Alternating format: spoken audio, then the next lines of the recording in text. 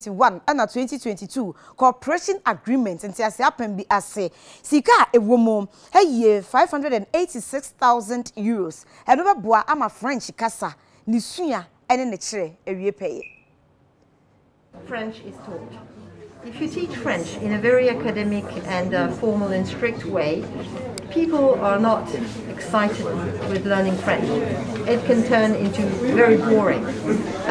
Same happened in France as well, when teaching English was a very academic, boring kind of subject. So making French fun to learn and giving to the students a vision of what it's like when you speak French. What kind of opportunities does it open for you? How much easier will it be to have a job if you can write on your curriculum, I speak French? If you are an entrepreneur and you speak French, how large is the market that opens up for you? Because you can reach out to the neighboring countries. They are so close, but separated by a language. And tomorrow, with the opening of the free trade zone, with Africa becoming a huge market, and many countries will follow up, like Ghana, and become a mid-revenue, intermediate revenue countries, no longer poor countries. They are big markets.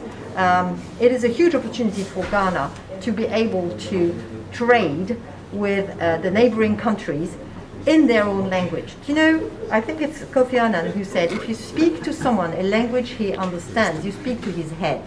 But if you speak to someone in a language that is his mother tongue, you speak to his heart. When you learn in French, you are being taught in some subjects in French. So if it's PE, you are being taught how jump in French, kneel in French, clap in French. Consequently, you are getting a more, what I would say, enhancement of the study of French, in the sense that a subject is being taught in the language. In other places called the dual immersion program. And with the dual immersion, we are guaranteed success at an early age. If we do it so well, as is being done in our various schools supported by the French embassy, by primary 6, most of these students will be proficient in the language.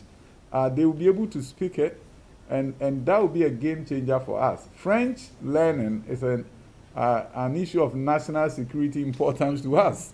We are surrounded by francophone countries. It's in our interest, economic interest, security interest, for the vast majority of our people to study and be able to speak the language. I'm yearning to see a French market in Accra, a French mall in Accra. And that would be a good training ground, because we are forced to speak the language as we buy. And that also will attract people from around West Africa to come here and shop instead of going to Dubai. Kasi boy, wunya ni baby, I just say UTV so